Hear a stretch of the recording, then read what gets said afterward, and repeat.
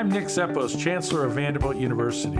Welcome to the Zeppos Report, a podcast where I talk with the people shaping and helping us understand our world. My guest today is Holly Tucker, Professor of French and Biomedical Ethics and Society here at Vanderbilt, and former recipient of the Chancellor's Award for Research.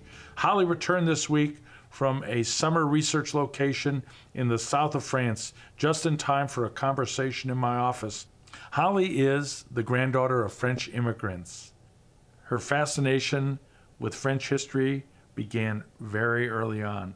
Her interest focused upon French medical practices in the early modern age by the time she received her PhD from my alma mater, the University of Wisconsin-Madison, in 1996. I was out of there before 20 years, about 20 years before Holly.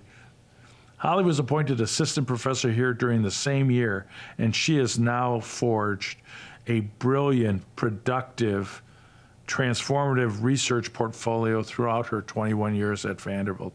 She is the author of so many articles and has taught thousands of students and made an impact outside of the classroom and in the classroom. But she is also the author of 3 critically acclaimed books. Her most recent work is City of Light, City of Poison, Magic, and the First Police Chief of Paris. Holly, it's great to have you with us today. Thanks, it's a treat. So, I've been reading your books, Blood Work, and now this, and this was, I said, well, I'll take this to my 1-week trip in Wyoming, and of course, it was done in a day. I couldn't put it down. I was looking at the Tetons, but I'd gaze up, but it's an unbelievable story. And as you say in the introduction, it's a true story. The New York Times called it the crime book for the beach. Could you kind of tell us, how did you come to this incredible historical narrative? And then as a brilliant scholar, a very erudite colleague, how did you manage to produce a work that has been recognized in the scholarly community and in the New York Times, in the New Yorker, by other publications who point out great works of scholarship and a beach book? Well, I'm not sure about the beach book part, but I think that it's a huge compliment to get those types of reviews. In fact, when the New Yorker came out and, said riveting storytelling and artful reconstruction, I will have to tell you, Nick, as an academic, I sat with the issue of the New Yorker truly for almost a half hour and asked my husband to pour me a huge bourbon because I really couldn't believe what I was reading. Appropriately, a bourbon. A bourbon, absolutely. Since he's a Southerner and we're in the South. For me, after I got tenure at Vanderbilt, and Vanderbilt's been a fantastic place to forge a career, I really felt this urge to want to continue my scholarship and work in ways that would have more than 10 people reading what I do. And so, I first wrote this book on blood transfusion, Blood Work, a tale of murder and medicine in the scientific revolution, because it was such a compelling story for research. There were lots of mysteries that I needed to figure out. These blood transfusions were being done in the 17th century, which I didn't know, and I certainly didn't know, even though I'm a specialist in the area, that they were animal to human.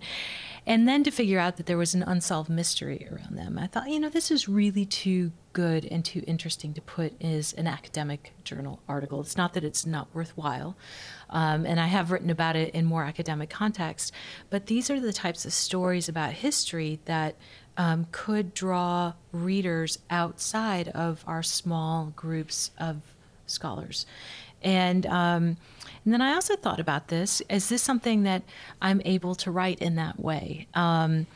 And I realized, my PhD was actually in literature, in French literature. And it occurred to me I'd spent an entire portion of my early career reading some of the greatest works of writing.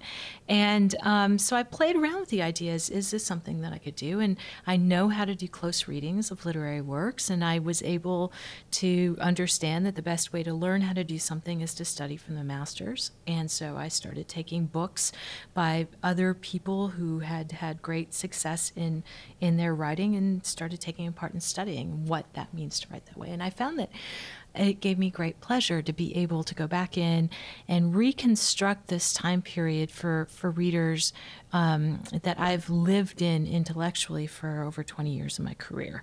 And that's how I went about looking at City of Light, City of Poison. It's a story about Louis XIV, the Sun King, who hires a police chief who intends to root out crime and also light Paris, because Paris was dark like every other city in Europe, and that's why we call it the City of Light, because this police chief ended up putting thousands of candle lanterns in the city within a year, and it was the first European city to be lit. There was a point at which I was reading the book, and we were all kind of sitting around the house, and I said, now I know why it's the City of Light. Exactly. And so there were things that helped to explain for me and to explain for other people why Paris has that reputation, among other things. And also, when I think about Paris and when I go to Paris, it's just this breathtaking city. And to go in and take a look at period documents and realize that I would have never wanted to step 1 foot into Paris in the 17th century, and that Louis XIV realized it was the armpit of his reign. And to get deeper into these stories and realize, wait a second, he wasn't just rooting out crime. He wasn't just lighting the city and cleaning the streets from all the mud and the muck. There was a whole cabal of poisoners and renegade priests and so-called witches who were selling their potions and wares. And the police chief starts to dig around to see what he can do about it. And then he starts to see that all of this stuff has begun to infiltrate itself into the king's palace.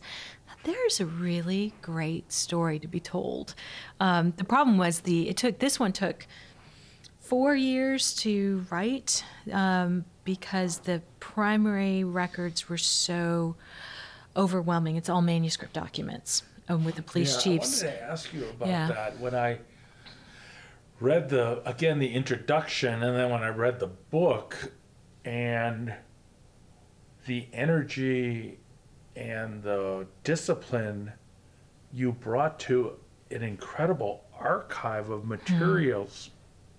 And I still feel like I haven't tapped. Did that surprise you? Were the French always at this time record keepers? I mean, when you tell me they're taking their depositions and they're recorded, and you're going to put them in the first person rather than.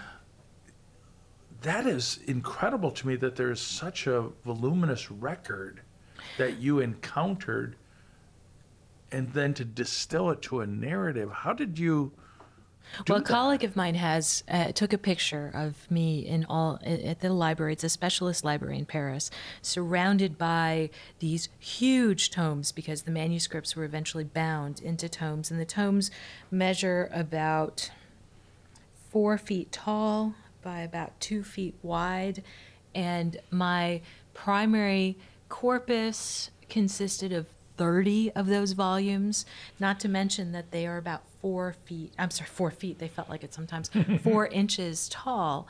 But surprisingly, I wasn't sure that I was going to be able to write this, because I had hoped to write this before I wrote Blood Work about blood transfusion. Really? So this project was kind of in the queue. It was in the queue, and I was doing a lot of research in Paris, but the problem that I was finding is that some of the most important records were missing out of those manuscripts. So as Nicolas de la Reynie, I call him Nick, it's just easier. Oh, I didn't even think about that, Nick.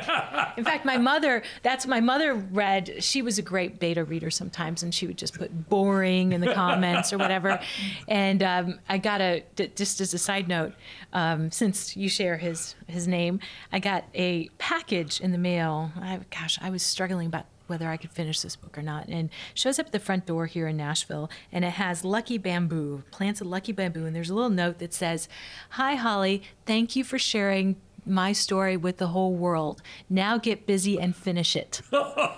Love, Nick. From Nicolas, the police chief. Even the Chancellor wouldn't send that sort of note. Can you just imagine if, we all got, all right, this is good work, colleague. Now get busy and get it done. Love, Nick. The Chancellor. But I was having a hard time because at a crucial point in the history, the story, the true story, Louis XIV was getting very concerned that Nick, the police chief, was getting too close to some of the closest people in his entourage. Right. And he needed those documents basically to go away. Right. And he asked this highly principled police chief to put them under seal. And those documents were under seal for over 30 years until Nick died. He, on the day after his death, he had already arranged his death to have a letter sent to the king along with a key to access these documents. And Louis XIV, who was the last person who was still alive at that point, he lived a very long life, asked those who knew about this affair of the poisons, had these documents brought to Versailles, and he fed them one by one into the fireplace. Yeah, that's one of the most dramatic scenes. And when you set the book at the start, the kind of tension and the drama of this box being transported to Louis, and then that it was of such an explosive nature that he personally was feeding these pages into the fire. It was my reaction, and then as I read the whole book, is, kind of how the Sun King was vulnerable. And, that even if there's a claim of absolute right to govern and the divine right of kings, that at the end of the day, there were people in court, there were people out of court, there were kind of high-level bureaucrats, and who could really undermine the king. And there are a couple of points in the book where some of the people actually go after the king in public. Some of the characters, I think it was one of his mistresses, husbands, who was away. Oh, yes. Yeah, and he just goes, and it was... Actually, he was frequenting brothels, right? Right. Because the king was sleeping with his wife. Yeah. And so the husband is frequenting the brothels in the hopes of having his wife catch a sexually transmitted disease, so the king that's himself right. So the would king also... himself, yes. Yeah, so I mean, there's all this...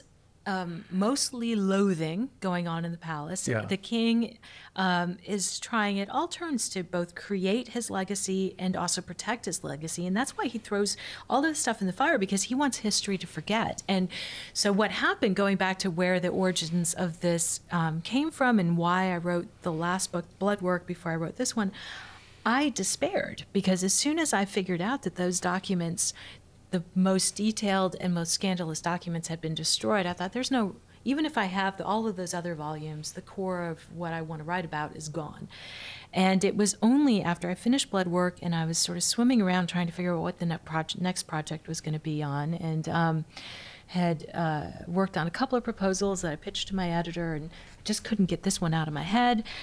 Then I realized and discovered that Nicolas de la Reynie was meticulous, and he had been keeping side notes. There's always a paper trail, right? Yeah. So what? Oh, there is. And yeah. He had written both an inventory of every document that he put into these cartons under seal, and then made descriptions about what they contained, along with some quotes, sort of, cliff notes, if you will, of this. And then even more helpful, so that's allowed me to write the narrative from the police chief's perspective, what his thoughts on these notes in the testimonies were, whether he thought they were trustworthy or not, how they linked up with other documents, as well as drafts of summary letters that he wrote to the king and to his ministers.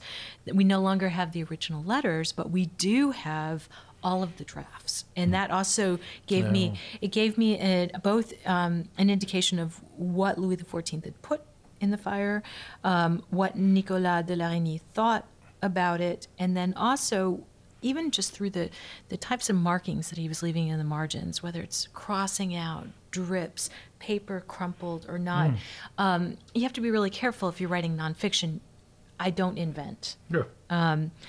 But you can when you're trying to write true stories that are academically based, but using narrative and visceral detailing. I'm able to get a sense of what it would have been like for him to be writing this, right? And so basically, how the physical document corresponds to the words that he was leaving, because we've all done that, right? We've all, this is stupid, and they cross out things, and I can't believe this is. And so if you have that physical trace, mark it, tear it in half, throw it in a pile. Right. And so that allowed me to understand his greatest moments of frustration. Yeah. Did it surprise you that somebody from such a non-royal, non-aristocratic background, he was kind of, and he had ambition, that he could make such an impact on history, kind of a bottoms up looking at this non-royal individual that you've made a pivotal character in French history. Did it surprise you, or when you teach to your students, are they surprised? Because they have such a, our notions of class and status, they're trying to translate that into the Sun King.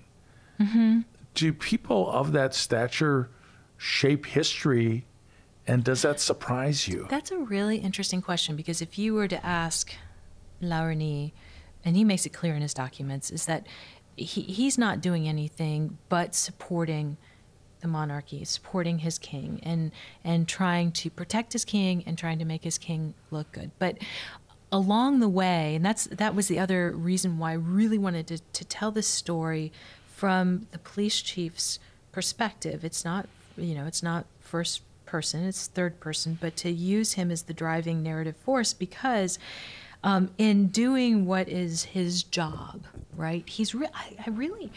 I really like this guy at the beginning, and because he's so committed, he's detailed. I mean, he is the perfect sort of public servant. He wants all of the I's dotted, all of the T's crossed, and he's working toward the good of Parisians. He wants to get those streets cleaned. He ends up putting in one of the first sewers. Paris didn't have any sewers in the 17th century. He lights the city.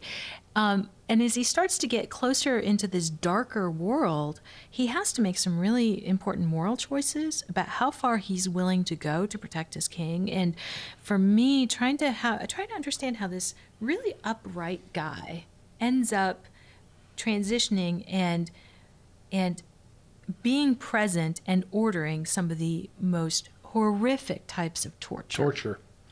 All for what I think he would understand to be the good cause. Right. What are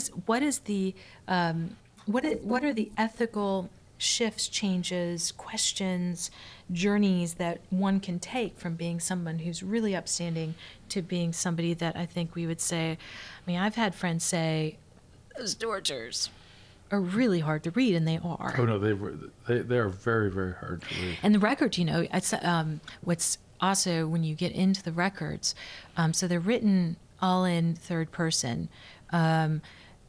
States that she did not cried, "Oh my God, please stop! Heaven, Jesus, help me!" Right. So it's not done with quote marks, but the way, and that's the nice thing about being in Vanderbilt with a lot of people. I ran it past some historians that I really appreciate, Dan Sharfstein, Joel Harrington, who both write also for larger audiences. Yeah. And I said, here's my primary document. Is it okay for me to turn these into first person?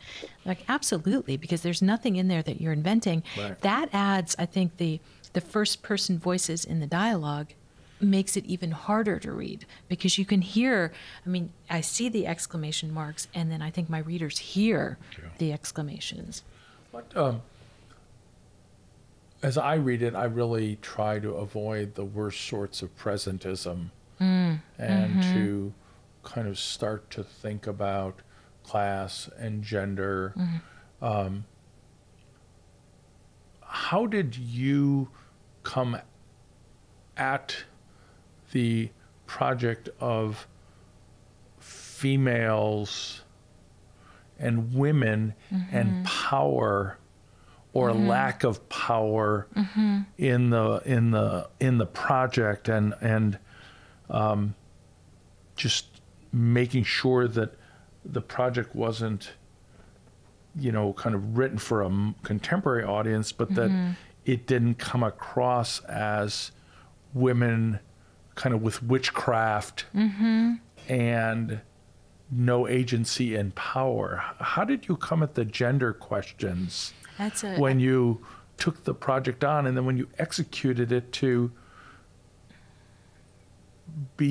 act with integrity in your own mind about women and power and kind of the place they're put in this society, and how poison becomes a tool of power across gender and used across class as well? That's a really good question because the majority of the people accused of poison and witchcraft, of course, were women, and of those, I would say that at least 75% of those women were from the lower classes. Yeah. And so what do you do? How do you write a story around that when, as someone who works, in early modern cultural studies, who's an academic, right, who has opportunities to interact with all of our wonderful sociologists here, other people, in contemporary studies, there are real questions to be asked, right? Were these women guilty? Was this part of some other epistemological trend in the society? Yes and yes. But is my job really to find the answers and tell people how they should read it, or is my job to present things in such a way that leaves it open to actually where it begs discussion, right? And that's what I learned in the last book too, because there were really strong, I would say, particularly because, interestingly enough, the last book, Blood Work, was all about biomedical technical innovation. Right. And the ways in which a society responds, rejects, integrates from a variety of different perspectives, economic, religion, gender, you name it. And I know where I stand. I know where my interpretation is, but that's, I think, the other part about writing books like these as someone who's in the classroom.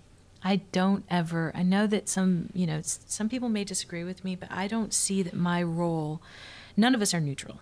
None of us can ever be politically neutral at all. But my job as an educator at Vanderbilt is to make sure that I'm asking interesting questions, providing texts as praxis for my students to be able to dig through, and then let them come to conclusions, and not trying to guide them to my conclusion. Right. Because with our students, I actually find that if I would come into the classroom with an argument that I think that they just need to swallow whole, actually I'll be coming out learning about 16 other. It will be humbling. Yeah. And so that's another reason why I'm really enjoying marrying, if you will, the deep archival research that I do, and writing to what we call trade audiences, to larger print runs, and doing book tours, is I get to be a teacher outside of the classroom in neat ways. I think it has tons of resonance and integrity. Oh, that makes me happy. I really, because to go into these archives, and then the French that you encounter in the archives is a 17th, 18th century French, right? Which is not like walking the streets of Paris today. to put that much effort into the project and then say, this is a teaching experience for me and then my students. When I go to a bookstore, I think that's the best of the academy. It's the best of the humanist work. It's the best of trans-institutional work because it's embedded in a very deep source of material that people can argue about, but it grows out of this richness of scholarship that I think is just breathtaking. You're, a modernist, or you go early modern. I don't know, how do you kind of characterize yourself? What I think is really fascinating, I mean, I think your work is just incredible, but how you're also working with these, and maybe I'm overreading it, but these themes of science, religion, and witchcraft. And you're kind of writing during the Enlightenment, you're writing during, what's called the scientific revolution, and you're coming to grips with something which is this dualism that still exists, but existed very much at the time, where doing science or being pious there was a complexity to it. I mean, you have these priests who are engaged in the shenanigans, the conspiracies, and then in Bloodworks you have the same sort of conflict between what makes us human. Why are the dogs in here? So religion and science, and it's a muddy mess, isn't it? Yeah, but I found the farmer, when you kind of would go through the apothecary, it was like you had a CSI to it. Like, okay, he's going to do. We didn't have mass spec, but what's in here? Take it to them. So I think this bridging of science and faith, and almost kind of alchemy, is just incredible. When most people want to see, this is the time of the Enlightenment. And it's like, well, let's just be a little careful here. History's a little messier, is what you point out. I think that we've gotten well beyond, for those of us working in these time periods, we've gotten well beyond the idea, and it's new. I would probably say over the last 25, 30 years, we've gotten over the idea that there can be, and that there ever was, a radical break between science and society, even down to, we're working, when we say, we're at the height of the scientific revolution, that we've increasingly saw that somebody like Robert Boyle, father of chemistry, right? We would never imagine that Boyle would actually be doing experiments on the Philosopher's Stone. And when studies started coming in on, some of the other things that he was working on, transmutation of metals and things, it was really uncomfortable in the history of science. Community, because how could that be happening? These are legends who came in and sort of chucked away all of the superstition, but we're not at a point here where we can easily divide astronomy from astrology, alchemy from chemistry, right? And that's for me, and even when I look at the modern period, I get really excited about looking at the idea of paradigm shifts, right? And that they happen imperceptibly. Without us even noticing it. And one of the things I try to talk a lot to my students in my courses on early modern science and early modern medicine, it's fun to watch them laugh, right? So pre-formationism, any genetics textbook will start with, the homunculus, the little tiny guy in the head of the sperm. It gets about 2 pages. And then typically it's like, but then we discovered DNA. And I actually love watching my students start with that moment of laughter, going, I can't believe, really? Leeches, and really? They were doing this and that.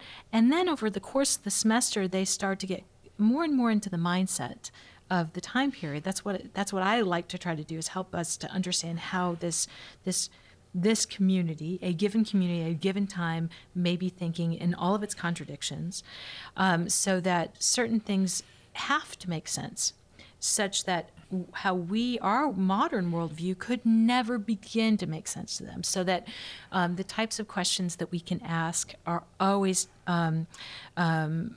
bounded by the worldview in which we're living in, which necessarily, because that controls the questions we can ask generally, that will control the types of answers that we'll get. And so what does that mean for us now in the modern period? Things that have become naturalized, that we can't think of thinking in other ways about certain things. There will be a time, and we see it in places like Vanderbilt and other great universities, where creative thinkers in the labs, in the humanities classrooms, in hospitals, doing sometimes the most odd projects you would never imagine, looking at new ways. I was just reading VU today, new ways of charging batteries, for example. That could have been unthinkable. Could you even imagine? Yeah. But times change and creative thinking has to happen. And I love watching students be able to help to locate with me that moment. It's not one great man suddenly deciding that, oh, the heavens opened up and I get this great message. William Harvey. William Harvey didn't on his own discover circulation of blood in 1638. William Harvey happened to be the right person at the right time, collecting this long trajectory that was in the making toward getting to that point. So I'm always wondering, when I look at my colleagues who do science and medicine, what are we in the making of, right? Mm-hmm. What new questions are we going to ask? So I think that's why I like to work in this time period, because it's such a mucky mess. Holly, I've been your colleague, for your whole time at Vanderbilt, and one of the other attributes of your work on books, on teaching, on graduate dissertations is what we call trans-institutional work. And people sometimes will say, well, interdisciplinary work, or we talk about trans-institutional. How, over your career, and does it come from just being a really curious, brilliant academic that I want to talk to the people in genetics. I want to talk to the people in astronomy. I want to talk to the people who do hematology. I want to talk to the people who do philology. How did you make yourself such a university scholar? When did that light bulb go off? And, you and I are both full professors. We're tenured. Mm-hmm. We both came through the ranks. Mm-hmm. And so, maybe the freedom of having tenure. But what would you tell our junior colleagues and other people about this university and the opportunities to get out of your silo? How did you do it? I think it's a series of calculated risks that you make. I came in, my PhD was in French literary studies. I looked at one author who wrote between 1636 and 1643 or something. And it was at a time when the Academy was really not focusing that much on interdisciplinary studies. But I was at a place like Wisconsin with one of the best history of science programs. And I was working in a time period that, early scientific revolution. And I thought, there's just so many things I don't know that I would just love to know. And not thinking, it didn't play out in my dissertation at all, but taking advantage of the fact that there are a lot of people who are a heck of a lot smarter than I am, who have a lot of things to teach me. And I think that's why I did become a college professor, because I'm as much a student. I know it's cliche to say this. I'm as much a student as I am a teacher. And I learned from my students, I learned from my colleagues, and to be able to sit, I still can't believe this. I counted all my fruit flies in a genetics class here. Why not? Why not? Yeah. I just spent my leave a year and a half ago in the MPH program. Why not, right? Why not understand? It's more also for me is not ever to be able to say, well, I'm going to become a geneticist. Right. That ship sailed a long time ago when I barely survived my math classes in college. But nor am I going to be an epidemiologist or anything. But I'm really interested in, again, these paradigms, the way people think and how knowledge is structured. And the only way that you can really understand that is to become a real student with all the humility, because it's really humiliating. No, it's humbling is the better word, is to be in a class where you don't know anything and you've got people in there who are 15, 20 years younger than you. So I think for me is not focusing on those things that I know, but focusing on those things I know that I don't know that I really want to learn. My first book was not at all my dissertation, which was very scary to do. I remember. That's right. Now you were provost when I got tenured. Yeah, you were. Well, I just remember being, and then as I've gotten to know you, just that somebody took the risk. Because, when you're looking at files, it's like, okay, can this person grow out of the dissertation? You look at, and you've mentored, obviously, many fine graduate students, but I just remember it's like, wow, she's going to take the risk of going totally different direction from her dissertation. And that's pretty unusual, and it worked. And that's been kind of your way of taking some risk and saying, I think I have this idea, I think I can execute it. And why not see what happens with it? And at the pre-tenure level, I knew that I would forever regret not pursuing that line of thinking when I had the support and the resources of a great university. And if I failed at it, then I gave it my best. If I did a good job at it and the university wasn't ready to recognize it, I still did my best. But no matter what happened out of it, I would still have this. Nobody loses these things. Once you pursue lines of thinking, that's knowledge no one can take away from you, right? And so I think that for me is sort of it's a balanced game of risk taking and just knowing that I don't know any better. Well, I would say the two things that I think are profoundly important are, number one, we are all coming to school every day to learn, and I think we as professors are certainly privileged to be able to say, well, it's kind of our role to do a syllabus and stand up in the class. But most of us are really frank about coming into work and so often saying, I did not know that. And saying that's the day I say, I know all that, I've written every piece of scholarship that I want, I've read every book, I've gone through every archive. That's the time, really shut it down. Do you know, I had that experience in graduate courses. I used to be sort of the go-to person for our graduate methodology and literary theory class. And I loved it at first. I taught it for several years and I adored it. And, when you get these really bright graduate students digging around critical literary theory, really abstract stuff, Derrida, for crying out loud, and Claude Lévi-Strauss, and then all this post-structuralism and stuff. And it used to get me, it still does, but in the classroom I got so excited. And there was one day with a bright group of graduate students, and they were just diving into it with the most delight and energy. And I knew that I had to stop teaching this course when I'm listening. And I was like, so when I get home, let's see. I need to get that laundry started. And then I wonder if my daughter's put the dog out yet. That's when you stop and you say, okay, now you're not serving anybody at that point. So I passed the course off to a colleague who teaches it more brilliantly than I do. And so with each book project too, I think that's also why I decided with Blood Work is to move from an academic press to W.W. Norton, one of the best presses in the United States. That wasn't that wasn't my end goal. I just want to see what will happen, and then always be delighted by the results, because if you don't expect it and then it happens, all you can just do is just be giddy delighted and surprised. Yeah, the other thing that I think the other point I wanted to reinforce is, we do so much And so often, appropriately, it'll be, well, there's a new cancer drug that was just discovered, or there's a new material that is superconducting.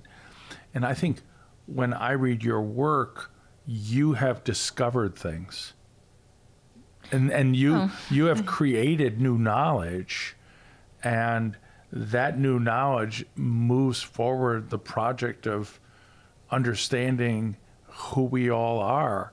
And, I think these sorts of projects are as important for a great university as, all the other great stuff that happens here in science and engineering. But this, to me, is a profound contribution to new knowledge for the specialist, but also for so many other readers, whether at the beach or whether they're somewhere else. So let's back up also to ask about, you just kind of glanced over I did go back and get a master's in public health.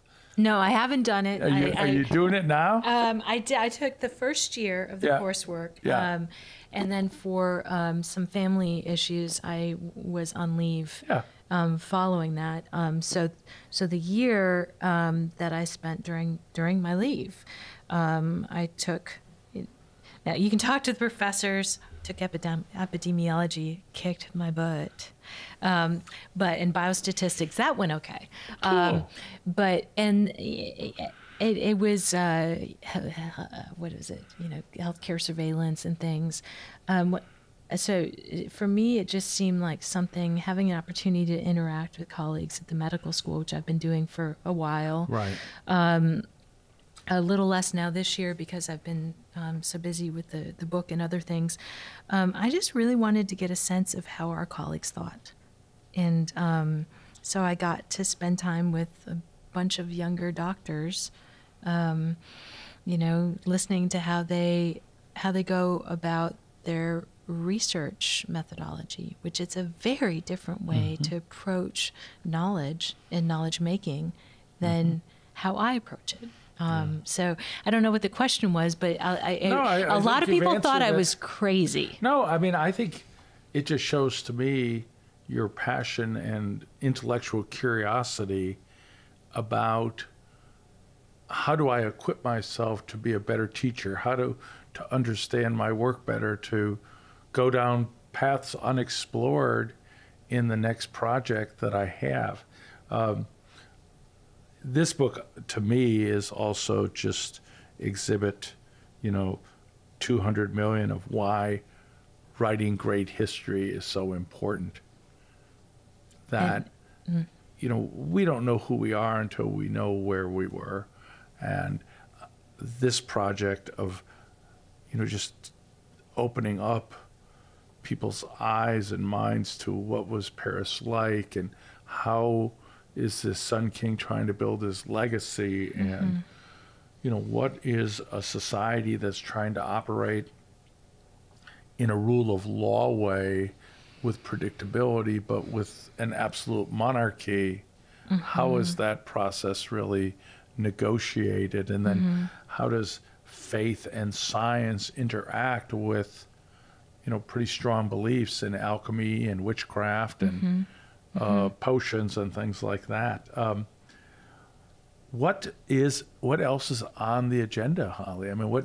There must be 10 other projects knocking around, or can you give us a little bit of a preview on what's on your mind? That's always the question that makes people nervous, because, really, really, can't I just take a break? I'm just waiting for the next one. I'm so hooked. Well, you know what, so I spent this last summer in France. I'm working on 2 different projects.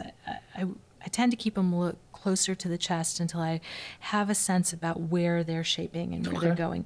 But what I will say, I have 2 projects in the works right now. One is requiring me to spend a fair bit of time in archives in Marseille, and particularly looking at Marseille because one, I thought, okay, I just need to get out of Paris for a while, and Marseille, of course, in the Enlightenment in the 17th and 18th centuries, was and still is a major port, Sure. and so there's a lot of shipping. There are a lot of economic aspects and also very human aspects coming out of that port that will have direct impact on how the south of France developed in the 17th century, as well as, of course, it's not just economic, but it's also religious, because you have a fair amount of religious conflict that looks an awful lot like the legacies of the Crusades that get transformed then into the economic. So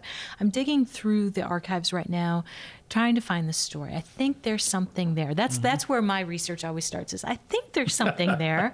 I don't know what I'll find.